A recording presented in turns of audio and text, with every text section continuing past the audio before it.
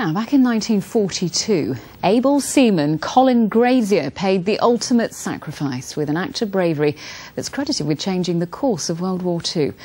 The 22-year-old from Tamworth drowned after recovering crucial Enigma code books from a sinking German U-boat. Now, to mark the 70th anniversary of his death, actors at an open-air performance will pay tribute to him. Joan Cummins has the story.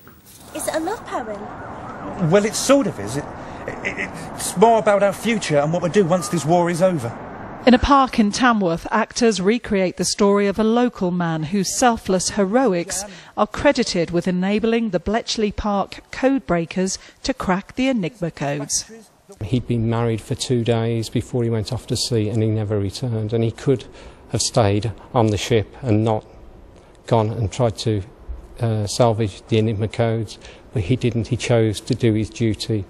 If that lurking U-boat is anywhere near the pressure created by the exploding charges, it can be crushed like an empty eggshell. Able seaman Grazier died retrieving the code books on the 30th of October 1942 from a sinking U-boat. 70 years later, an audience will be led through the streets of his hometown by actors who are commemorating his life and his sacrifice. We're painting a really true historical picture that Colin Grazier, along with his colleagues Fasten and Brown, were instrumental in discovering the Enigma code that was there to reduce the Second World War. Battle stations! Battle stations!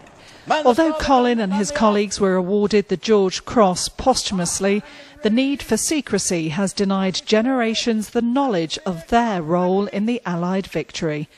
Phil Shanahan has documented the importance of the true Enigma heroes and is campaigning for a memorial to the men at the National Memorial Arboretum. Well, without these men, there may never have been a D-Day in June 1944. The war might have gone on for another year, and possibly as long as another 2 years, and that would have cost countless more lives. So you can't just explain their importance in terms of Britain. They were hugely important to the free world in general, because they paved the way for peace. Images of Colin Grazier's war will be projected onto buildings during the one-off performance on the 30th, in a town that's determined to remember and honour all their heroes. Joan Cummins, BBC Midlands Today, Tamworth. Fascinating. Now let's have a look at the weather. Here's